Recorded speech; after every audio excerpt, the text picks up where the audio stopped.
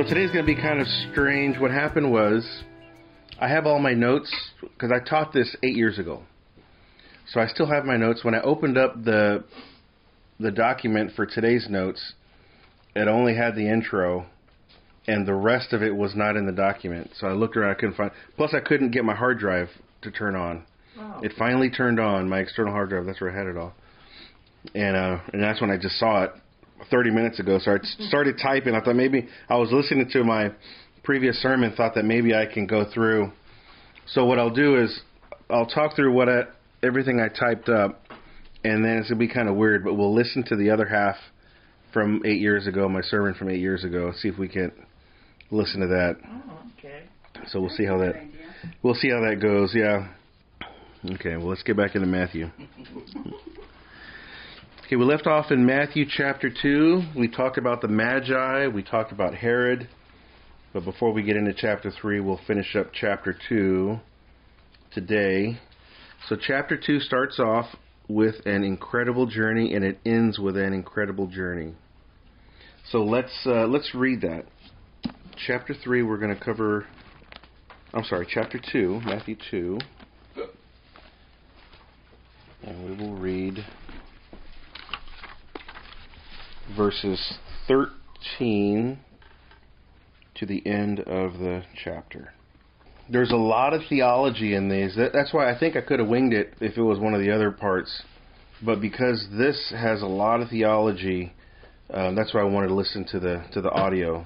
Because there's a lot of notes in there that I can't just remember off the top of my head. So it starts off with the incredible journey of the Magi who came from the east. And how far was their journey? Well, we don't know exactly. We said it took them about 2 years, and so we don't know exactly the time or the distance, but it was a long distance and it was a long time. We do know that they were led to Jerusalem by a mysterious star. We talked about that. We also know that this star appeared to them about 2 years prior to their arrival. Did they start traveling as soon as they saw the star? Well, we don't know, but they were obedient. You know, later we see when the angel talked to them, I mean, they were obedient and they act, so they probably did. Once they saw the star, once they understood that, they probably took off on their journey. When Jesus was born, that's when they were first told, and they probably started their journey then. Yes. So when they got there, we talked about like the nativity scene, and you know we have these nativity scenes, and it has the baby, and it has the three wise men there. And cows and sheep. Yeah. But when they got there, he was already 2 years old at least, somewhere around there. So he wasn't still in the manger. Yeah. But it's just neat to have. Nothing wrong with having that. Okay, we know that the mission that they were on, the mission was to find and then worship the King of the Jews. They said that they were following his star. We also know the Magi were successful with their mission. They found the child in Bethlehem, about 5 miles outside of Jerusalem. And they bowed and they worshipped him, and they gave gifts to him, gifts fit for a king. And these gifts were probably what funded this trip to Egypt. But one thing to consider is that we know that at least they gave these 3 gifts. They probably gave more. There was probably other things too. But it was these 3 things that Matthew wanted to bring out and to highlight. Because there was probably other things that they gave as well. We don't know. But at least we know these 3 things. Mm-hmm. Mm-hmm. You're right. They'd have to have a lot of supplies. Mm-hmm. And also, because of the caravan, you know that they weren't traveling just the 3. Right. Yeah, they had an entourage. If they had this entourage, then also the stopping and the, feeding their camels or whatever they were doing. Mm-hmm. And I've just been kind of considering that. It's a big project. But you know what I was thinking? Think about when they were first made aware that they needed to do this. I mean, that had to have been a huge event in the lives of these, 3 wise men or whoever they were, just to make them commit to a 2-year trip. Yeah. Actually, it was probably 4 years, 2 years To get back, later, yeah. 2 years back. Yep. You know? At least, yeah. So what a drama there. You know, I mean, I wonder if any of the biblical history books tell anything about that. But Yeah. No, I mean, we do have. There are stories, like I said, they're legends about the three kings, and they give them names. They each have a name in church tradition, early church tradition. So yeah, there's probably stories about that you could probably find. yeah, But never thought about that. but yeah, they all have names, and they're all, one's old, one's young, one's black. You know, so they have, there's a whole How do story we know behind each of that? them. Again, it's just because there's another verse that talks about kings coming to worship God. I forget which. I think it's out of a psalm, and the kings it mentions come from different countries. I think the countries are listed, and so that's how they determine that one was probably from Ethiopia or something. And so they Again, a mystery. How did they manage to meet up? Yeah, You know, were they're they all each on their own, traveling. or they're on their own journey, and they Yeah. met up together somewhere? Huh. So Just think when we get to heaven, we'll be able to find the answers. yeah, to all if those. if you have access to the movie, the TV show, remember it came out in the '70s. It was called Jesus of Nazareth, Mm-hmm. and that they took a lot of time doing a lot of research on that. And they consulted like Jewish people, they consulted Protestants and Catholics, and they consulted a lot of people in creating the movie. What of Nazareth? Jesus of Nazareth. It was a mini series. That was I really know, I good. kind of recognize Yeah. the title. Yeah, and that has it shows the three kings and their interaction and So whatnot. do you James think Earl they were Jones. actually kings? I don't know. It doesn't say. I mean, I think I lean more towards them being soothsayers or magicians or Yeah. astrologers or whatever. That's what I understand. That, Yeah. Yeah, they were reading the stars. So, but they obviously were wealthy to bring the gifts that they had. So when they completed their mission, their journey was over. They returned back to their home, and like I think we talked about this a bit last week too. Was like, were they believers at this point, or did they understand what that meant? I mean, they came and worshipped. They identified him as the King of the Jews. I think so. I think through the journey, as they answered the call of God, I think that moment Mm-hmm. they became believers. Mm-hmm. Because that's what changes us. Is Right. the answer to the call. And at this point, Gentiles weren't being brought into Israel, and so they go back to their I own wonder country. how Yeah. long they stayed in Bethlehem too. I mean, they didn't probably just spend the night and head back. You know? Yeah, they packed up pretty quickly, and in fact, we'll read that verse here in a minute, the last verse 12. We're about to get into the second incredible journey. The first was the Magi's journey. Now the second journey of them going into Egypt, and this what we read, 13 verse 13 through 23, it has three parts to it, and each of the parts ends with a fulfillment of Scripture. In case you didn't notice that, verses 13 through 15 is the first part when they leave Egypt, or when they leave to Egypt. Verses 16 through 18 is when Herod kills the children, and verses 19 through 23 is when Herod dies. Okay, so those are the three sections we're gonna cover here. Now, there were parallels to the Exodus in what we read. There were these parallels. I'll just list off some of them. Both have a slaughter of male children. We talked about this a few weeks ago. During the time of Moses, the Pharaoh said, kill all the male children. Well, Moses' mother didn't want to do that, so she put him in a basket, sent him down the river, and then that's how he ends up being in Pharaoh's home. Pharaoh's daughter finds him and then raises him. So Moses is saved. Now this time, they're going to kill the children. Joseph, an angel tells Joseph and warns him, so he leaves and he flees. And then Jesus is saved. And also in the Exodus story, Moses flees Egypt to find safety. He has to leave because he killed an Egyptian soldier, and so now Pharaoh wants to kill him. So he leaves so he doesn't get killed. Now in this story, Joseph flees Israel to find safety because they're going to kill Jesus. So he has to flee. In the story of the Exodus, Moses and Israel, they leave Egypt at the Passover, and when they leave at night. It was at midnight that they left, and so the children of Israel, they flee Egypt at night, and now we see Joseph and his family, they flee Israel at night. The angel comes to them in the middle of the night and tells them, and they get up and they go. And then Moses returns to Egypt after the Pharaoh dies. Okay, after being 40 years in the wilderness in Midian, and he finds a wife and she has children, he has a whole life out there. After the Pharaoh dies, God tells him in Exodus 4 and verse 19, "Now the Lord said to Moses in Midian, go back to Egypt, for all the men who were seeking your life are dead." And now we see Joseph returns to Israel after Herod dies. The angel comes and tells him, in verse 20 we read, "For those who sought the child's life are dead." Okay, so we see these parallels, and we see these same kind of motifs in these stories. And the interesting thing is, remember we mentioned how in the first century, Greek was now kind of the common language.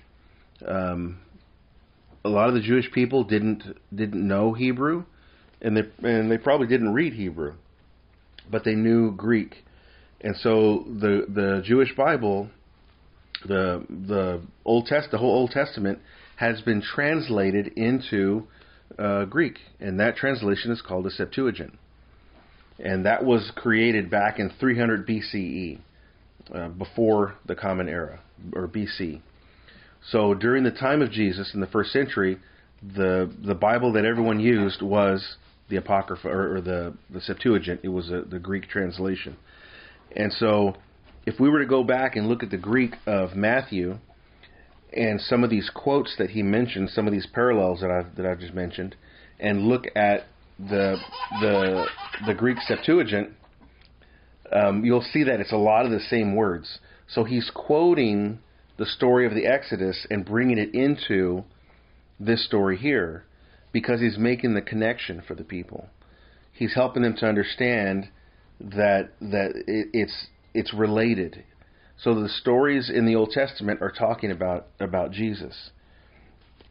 It's kind of like he's telling them, you know this story, you've heard this before, and he's bringing this to them, and he's reminding them of the story of the Exodus, because the Passover is a paradigm for redemption. The Passover is a story of redemption, of God redeeming His people, bringing them out of Egypt, and bringing them in for Himself. And so Matthew is making that connection for them, because in the life of the Jewish people, Passover is the highlight of the year. Passover is the main festival that happens, and it kicks off all the other festivals. And so he's bringing that connection of Jesus in the Passover. And if you remember at the end of Luke, I think it's just in Luke where when after Jesus has resurrected and now he appears to the disciples, and it said he opens their minds to the Scriptures. He opens their minds so they can understand the Scriptures. And also on the road to Emmaus with the two disciples, it said he told them, starting in Genesis and through the rest of the Bible, the Old Testament, he showed himself in the Scriptures. He showed them where he was at in the Scriptures. And so they were able to see that and say, wow, he was the Messiah, or he is the Messiah. Because remember, they were doubting. They were like, we thought he was the Messiah, the two guys on the road to Emmaus. And he says, oh, no, let me show you. I am the Messiah. And so now that's what I think that Matthew is doing here. Matthew is now, we've only covered 2 chapters. And Matthew is pulling out so much of the Old Testament and bringing it to them and just showing them Jesus is in the Old Testament. He is the Messiah. And it's just, it's mind-blowing, all the connections that we have here. Okay, so, yeah, yep, it's the hand of God. So in verse 12, in chapter 2, It says, and having been warned by God in a dream not to return to Herod, the Magi left for their own country by another way. So they knew Herod was going to be out for them. The angel warned them, and so they went back home, but they went a different way. They went a different route. So again, we see their obedience and their act of faith. By obeying the angel, they just get up and leave. No questions asked. They just get up and they go. Now verse 13. When they had gone, behold, an angel of the Lord. Remember when the Magi showed up? Behold, Magi. So now it's behold, but this is a good messenger, an angel. The angel of the Lord appeared to Joseph in a dream and said, get up, take the child and his mother and flee to Egypt. So what's the deal with Joseph's in the Bible having dreams and God speaking to them in dreams, just like the Joseph in the Old Testament, how not only did he explain the dreams of Pharaoh, but God spoke to him in dreams, right? We call him the King of Dreams, Joseph the King of Dreams, because he not only did he have dreams, he was able to interpret them and what they meant. And so now we see this Joseph having dreams as well. Get up and take the child and his mother and flee to Egypt and remain there until I tell you, for Herod is going to search for the child to destroy him. Verse 14, so Joseph got up and took the child and his mother while it was still night and left for Egypt. So he didn't ask any questions. It was still night, got up, had the dream, woke up, let's go. Packed everyone up. And again, demonstrates Joseph's obedience as well. This is why God chose him, I believe. Because God knew that this was a man of faith. This was a man that was obedient, and he acted on faith. That's why he chose Miriam to be the mother of Jesus. That's why he chose Joseph to be the father, to take care of him, because he needed people who were going to trust him. And so the path of obedience is a path of faith. So he's obedient because he believes. And like the Magi, he just gets up and he leaves. No questions asked. In Scripture, Egypt is not a desirable place. And so he didn't say, wait a minute, Egypt?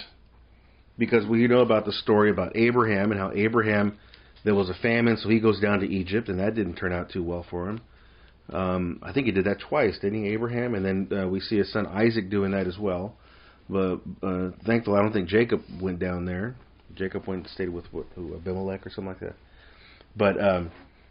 But we see when things get really bad, or at least things were so bad in Israel that they went to Egypt to find refuge. And so that's kind of it's kind of interesting to go into a place that is symbolic of bad, to go and find a place of refuge. Verse 15. He remained there until the death of Herod. This was to fulfill what had been spoken by the Lord through the prophet. Out of Egypt I called my son. So this is the end of that first section, and we get to the first prophecy. And this is in Hosea 11, verse 1. When Israel was a youth, I loved him, and out of Egypt I called my son. This is the scripture that it's referencing, Hosea 11 and verse 1.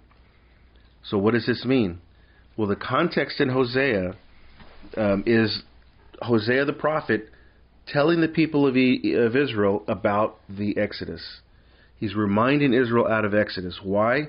Because the Exodus, again, the Exodus is that story that's repeated throughout the whole Bible. It's the Passover, and that whole event is the key event throughout the whole Bible, because it's a picture, it's a type and shadow of what Jesus is going to do. God went into Egypt. He pulled them out with a mighty hand and an outstretched arm, saved them through signs and wonders.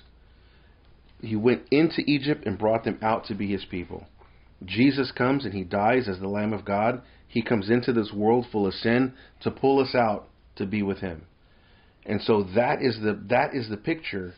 And if we understand that, we'll understand the mission of Jesus and everything that he did. So the context of this passage in Hosea is the prophet reminding Israel of the Exodus. The Exodus is God demonstrating his love for them. God did all the work. Israel didn't have to do anything. They just sat there in Goshen while God was doing all the signs and wonders in Egypt. Well, the same is with our faith in Jesus. Doesn't matter the works that we do. We could be a good person and give to the poor and help everyone and be polite and not say any cuss words and just be the nicest person ever. But that's not going to get us into heaven. It's only through the work of Jesus that we're going to get into heaven. And so that's the picture. There was nothing that they could do. There's nothing that we can do. So he brings up this picture of again, Passover, because again, he's making these connections, these parallels. And then he gets to this scripture. Out of Egypt I called my son. Another good thing before we move on, another good thing about the Exodus, if we think about what God did in creation and the way that the Bible describes creation, what does it say? God spoke and it came into being. He just spoke. He just spoke with a word and it happened. But with the Exodus, the description that the Bible has is with a mighty hand and an outstretched arm. So it was like more work. It was more, compared to a word, it was like more work for him to do. Not that. Just say it. Yeah. He could have just said. Yeah, he could have. He could have. Yeah, I think it's just demonstrative of him doing the work for us, and that's again, because the Bible is going to use these descriptions for us to understand and to relate to. And why is it more work? Because we're stubborn. Why? Yeah. And again, if it's a picture of what Jesus did, he went through a lot. All the beatings and the mocking, the shame, everything that he went through was a lot, more than we can handle. So it says, "My son, out of Egypt I called my son." In the scriptures, a lot of times, well, at least in the Old Testament, when it says "my son," a lot of times it's talking about Israel. It's a reference to Israel, because that's Israel is also known as God's firstborn, right? The people of Israel. But also, my son, he's talking about Jesus. But Jesus is actually a picture of Israel. When the high priest on Yom Kippur, when the high priest would go and make the sacrifice, he would wear the breastplate, and it had a stone that represented each of the 12 tribes, and then their names were etched on them, and even on his shoulders, it had 6 tribes here and 6 tribes here on his shoulders. So that when the priest came in, one man, he comes in representing all of Israel, and he does the sacrifices, and everything he does is for all the people of Israel. That's what that represents. He comes in as the Israelite representing all of Israel, and so he's a picture of Jesus, because that's what Jesus is. He is the main Israelite, and so when he is called the son, it's like he's representing all of Israel. Okay. Any questions on that first section so far? I know it's a lot of information, and we could probably spend more time on that passage in Hosea. And there's probably other passages that relate to that as well. I think in Numbers too, there's another passage that talks about bringing them out of Israel. So now I will switch to pre-recorded teaching here. Then when Herod saw that he had been tricked by the Magi, he became very enraged, and sent and slew all the male children who were in Bethlehem and all its vicinity, from 2 years old and under, according to the time which he had determined from the Magi. So Herod, like Pharaoh, has a short temper. He gets very enraged. He's angry. His reaction and emotions are exactly the opposite of the reaction and emotions of the Magi. The Magi are filled with joy, and they're happy to see this child king. And what do we see? Herod, he wants him dead, so he's angry. Actually, Herod's later years were marked with all kinds of massacres and deaths. I mentioned to you before that he killed 2 of his sons. He even killed his own wife. And even he ordered that upon his death, a member of every prominent Jewish family under his rule should be executed in order that there would be sufficient mourning for his passing. Isn't that nice? Because he knew he was hated. No one liked him. He knew everyone hated him. And they would have been rejoicing at his death. So in order for the place for everyone to be mourning, he gathered one man from every prominent family and held them in one of the stadiums there. And then upon his death, he had all of them die, all of them killed, murdered, just so that there would be mourning. He's a sick and twisted guy. And even he killed one of his sons right as he was dying as well, because he was going to take his throne. He's going to die. I mean, come on. Now, an interesting thing is the population of Bethlehem around this time, they calculate, was about 1,000 people. It wasn't a very big metropolis. You know, some of the early Christian commentators, they exaggerate the number of people that lived there to match various prophecies. But, you know, some try to say that there was hundreds of thousands of people that lived in Bethlehem. No, it's probably about 1,000 people that lived there. And because of the birth rate and the mortality rate at that time in the first century, it was probably only about 20 children that were killed. Which, you know, I say only, you know, it was still horrific, because you can imagine if these were all families that knew each other and these children were killed, it was still a very horrific act.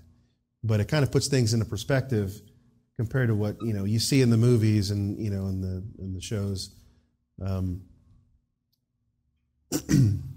Let's continue, verse 17. What then had been spoken through Jeremiah the prophet was fulfilled. A voice was heard in Ramah, weeping in great mourning, Rachel weeping for her children, and she refused to be comforted because they were no more.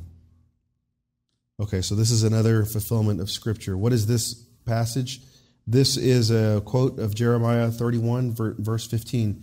Thus says the Lord, a voice is heard in Ramah, lamentation and bitter weeping. Rachel is weeping for her children. She refuses to be comforted for her children because they were no more. So what's the context of the passage in Jeremiah? What is it talking about here? When Nebuchadnezzar was taking captives, the captives of Judah and Benjamin, they were gathered, kind of a staging area was Ramah, where they were gathering all the people before he took them in. Ramah is there in that region of Bethlehem. So this was the staging area, and so when they would march them out, they marched by Bethlehem, because I think it was Ephratah was part of this vicinity as well, this other location, and this is where Rachel's tomb was. And so when they marched everyone into Babylon, they're marching by her tomb, and so therefore Rachel is seeing her children being taken off into exile. Who is Rachel? Well, she's one of Jacob's wives. Even though most of the tribes were born through Leah, at least we know Benjamin was one of her children, but still they consider her a patriarch or a matriarch, and so she would consider all of them her children. And so this is where they get this idea that Rachel would be, in a sense, crying that her children are going into Babylon.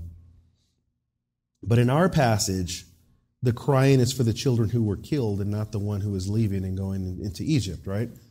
They were probably rejoicing that Yeshua escaped and made it to Egypt. And so she's crying for all these children, these 20-plus children that were killed there in Bethlehem. So how is this a prophecy to, I know not all prophecies are positive prophecies, but what can we put together here and think about in a positive way what's being said here? Consider Jeremiah 31. Are you familiar with the chapter of Jeremiah 31? That's the passage that says, Jeremiah 31 and verse 31, Behold, days are coming, declares the Lord, when I will make a new covenant with the house of Israel and with the house of Judah, not like the covenant which I made with their fathers. Does that sound familiar? That chapter? That's a chapter of hope. Go back and read that. Read Jeremiah 31. It's a chapter of hope. Although the people are going to be exiled into Babylon, it's not the end. God's going to bring them back. That's the message of Jeremiah. It's not just, the doom, but it's hope. He's saying, yes, these things are going to happen, but God's going to bring you back. And so he's given a message of hope. And we see Jeremiah, one commentary I was looking at, and they pulled out a lot of different scriptures that are with Jeremiah 31 that parallel with the entire gospel of Matthew. Because he understood this. He understood what Messiah was doing, what Messiah came to do. And so he's pulling in these ideas and these thoughts from this particular chapter in Jeremiah into the whole gospel. So now in Bethlehem, we can look at the positive side of this. Although these children have died, it's not the end. Yeah, they suffered and it was this horrible anguish that these children and these families have gone through. But take heart, because the Messiah is now in Egypt and he's going to come back. There's hope. There's hope in the Messiah. This happened, but it's have hope that Messiah is going to return. And so we can see that there is hope in Yeshua. There's hope in Messiah in this. Okay, let's wrap up with the last part. Verse 19. But when Herod died, behold, an angel of the Lord appeared in a dream to Joseph in Egypt and said, "Get up, take the child and his mother and go into the land of Israel. For those who sought the child's life are dead." So Joseph got up, took the child and his mother, and came into the land of Israel. But when he heard that Archelaus was reigning over Judea in place of his father, Herod, he was afraid to go there. Then, after being warned by God in a dream, he left for the regions of Galilee and came and lived in a place called Nazareth.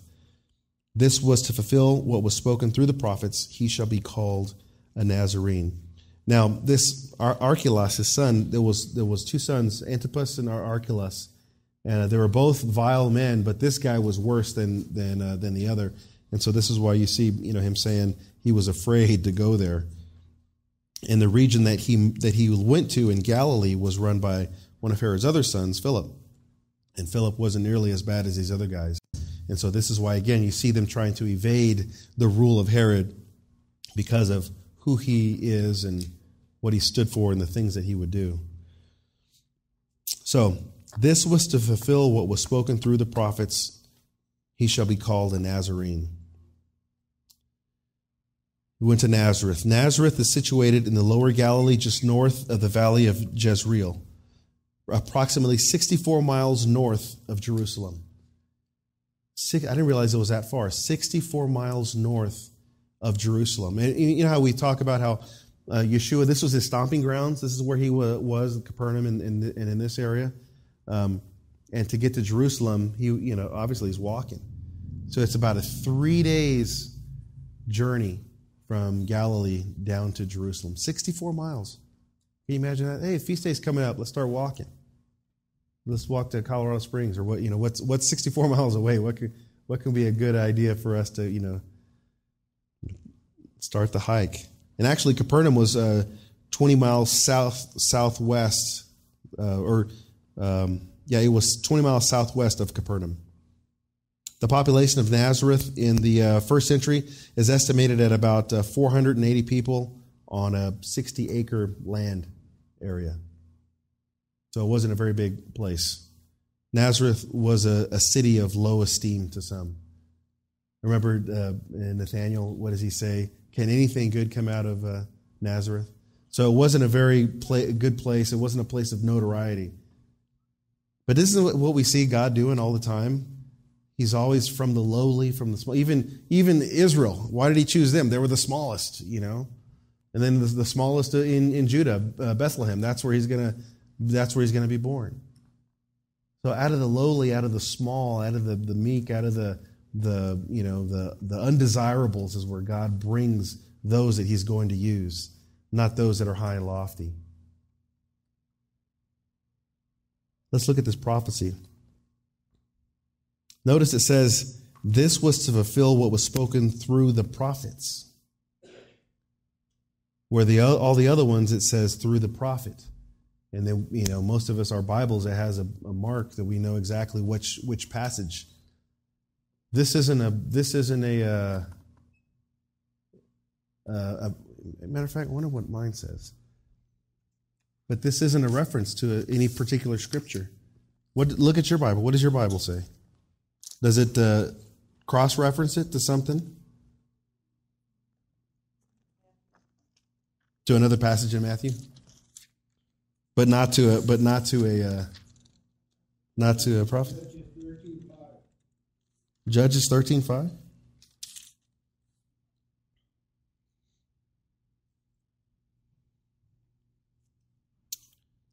B 23b. Mark, John.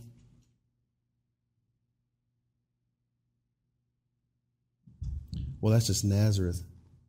Yeah, mine doesn't have anything. What does yours say, Art? Judges chapter 13, verse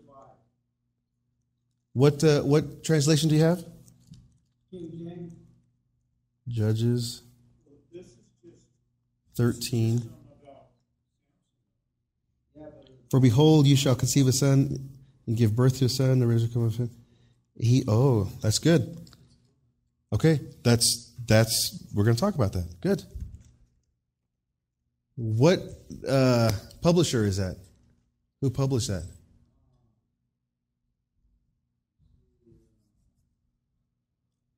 Cornerstone. Okay, I want to look at that. Hopefully we can before you leave.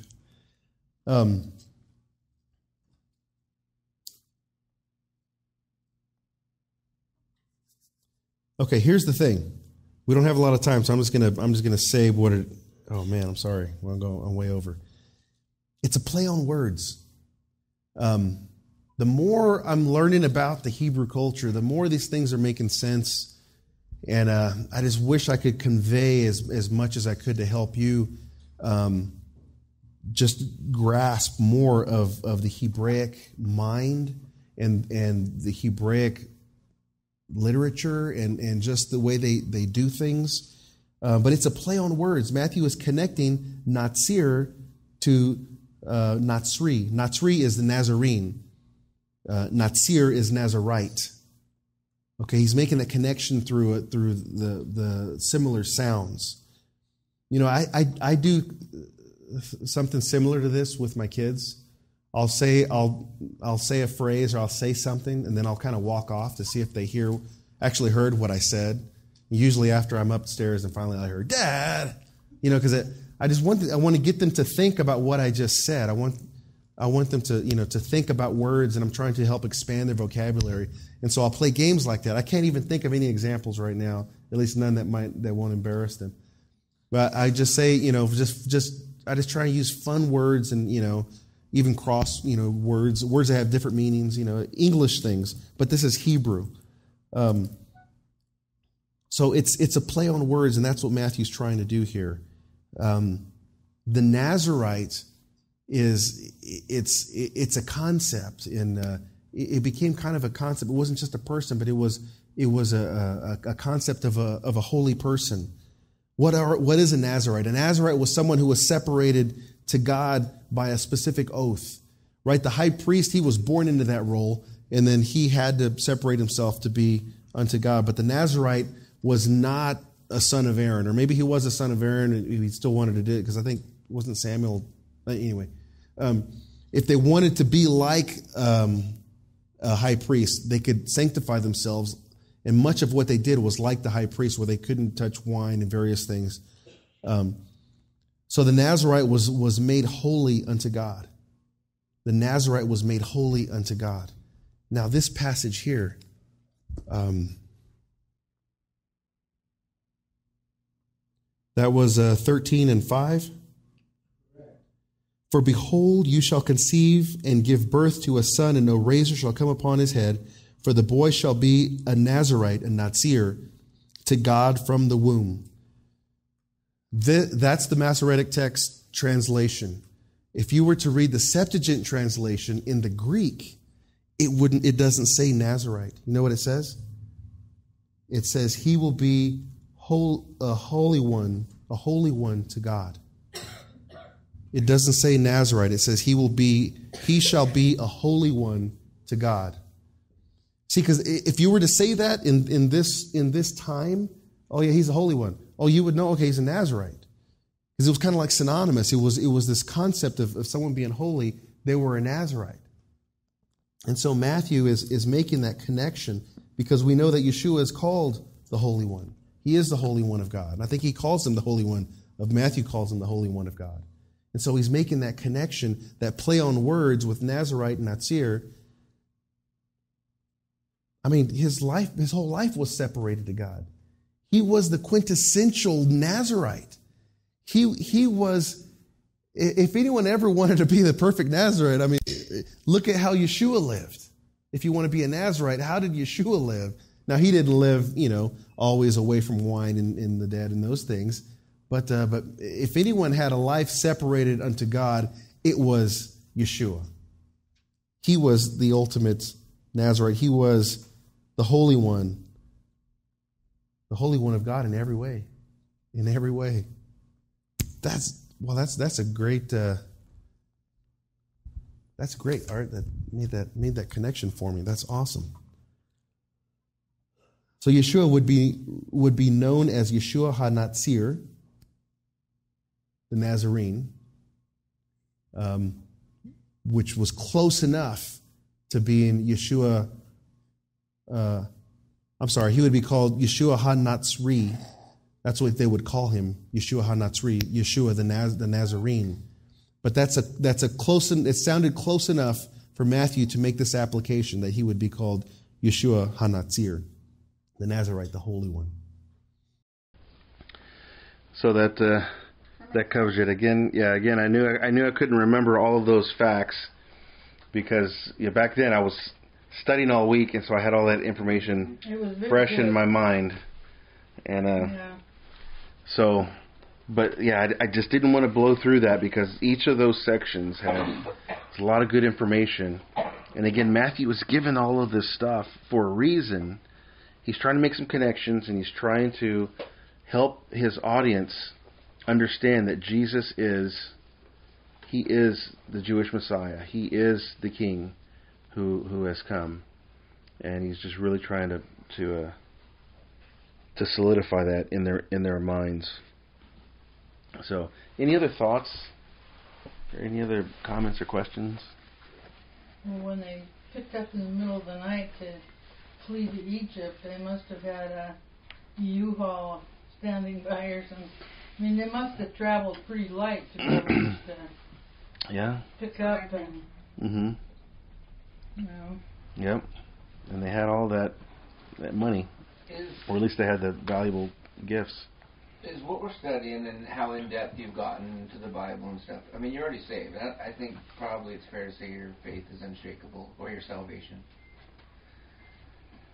So, in the world today, all these great people running around, don't know the Lord. If getting to heaven is just accepting Christ, I mean, this is going so deep, you know what I mean? It's like, is it to enhance our own faith? What is exactly this? Is for people that are struggling that need faith? I don't need any more faith, you know what I mean? Going deep like that? Is it just for your own personal faith? Stay connected to the Lord. Yes, it's for us to... I think it's... Because we haven't arrived. I mean, we're learning stuff here that has nothing to do with my salvation. Right. I'm trying to get to the point, is it for me to be wholesale understand? Yes. Or is it, That's what I think. I think it's for us to really see, like my boss, he says, the fingerprints of God in the Word. Because when we see all these connections, we see that Jesus wasn't lying. He is in the Old Testament, and this is how. Matthew's showing us how. And how all these things are being fulfilled, all these things are connected. I think it really just solidifies that. But yes, I think what you're talking about is like the person who's down and out. They need help. They need love. They need security. And so they need someone now. And so that's when God can call them. He calls them to himself and changes their heart to accept him. He gives them that gift of salvation, that gift of repentance. And then once they come in, once you become a believer, Our job is now to learn about God. The Bible is the revelation that God has given us of himself. And so when we dig into it like this is when God is revealing himself to us. And so it strengthens that relationship. It solidifies our understanding of him. And it just continues to, to build. Well, plus the human mind is automatically curious and wanting to want more, I mean, I like the backstory and the minutia. Even some of these, basically history books, like, what's his name that you have of mine? Enoch. What? Enoch. Yeah, I couldn't think of that. And I saw that there's one, I saw online that there's one Adam and Eve. Which, I don't know anything about. But I mean, for us, Some so of God's put this map for the inquiring minds that want to know, and it's just for our own edification and to be close to Him. But it has nothing to do with saving people out there. What we're studying right now, I'm trying to correlate what fits in. So we go and we minister to someone, have coffee with them on a regular basis. Maybe they're going through hard times. We meet with them and pray with them. And then once we know that they've come into a saving faith, that they've become a believer, that's when we bring them in and we say, now come and learn the Word. Now come and learn, get the meat of the Scripture and not just the milk where it's just, happy feel-good Scriptures. Now we need to dig in and just, just see what is the Word saying to us. Because right now, Matthew is building up until we get to chapter 5. Chapter 5 is when Yeshua is going to start. This is what I'm saying. Blessed is this person, blessed is that person, do this, don't do that. And he's about to get into some scriptures. And so you need to get the backstory to know that, okay, he is the Messiah. So when he talks, now we got to listen.